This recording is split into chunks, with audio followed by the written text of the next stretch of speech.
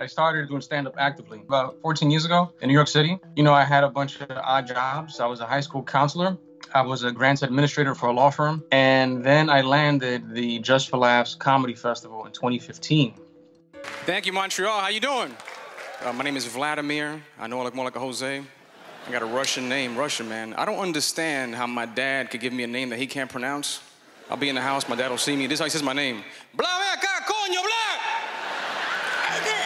I was nervous, man, because it's one thing to get it, but it's another thing to do well.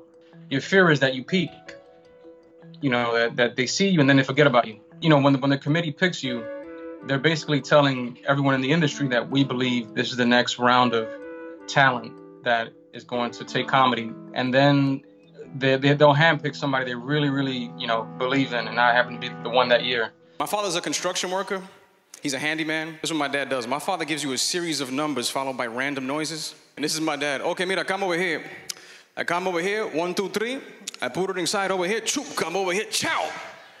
4, 5, 7, 8, you put it inside, pow, come over here. 1 + 1 is 3, you put it inside, chow, come over here.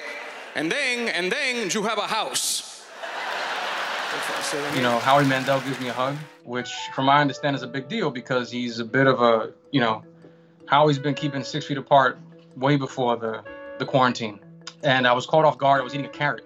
I cannot believe that's your first time on television. You deserve to be on television a lot more than this. I think you just launched your career.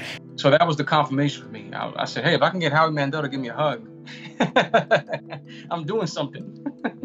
From that festival, I had written and sold my own comedy pilot to NBC. And then following that, I booked some parts on different shows. Brooklyn Nine-Nine, Marvel's Runaways, Superstore. I'm bouncing around Los Angeles for a couple years, and this role for Tommy comes up. Tommy is a 1-hour drama on CBS. It has elements of a procedural cop drama. To be able to work with Edie Falco, just being in her presence, you just kind of soak up that energy. These are invaluable skills. She's one of those people where, like, just by her being, you kind of go, oh, wow, you can say the line that way?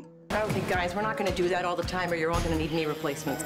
How do I look? You look like the chief of police. Yeah, I'm hoping that people really enjoy it. You know, the next thing for me is at some point to put out a special or like a one-man show.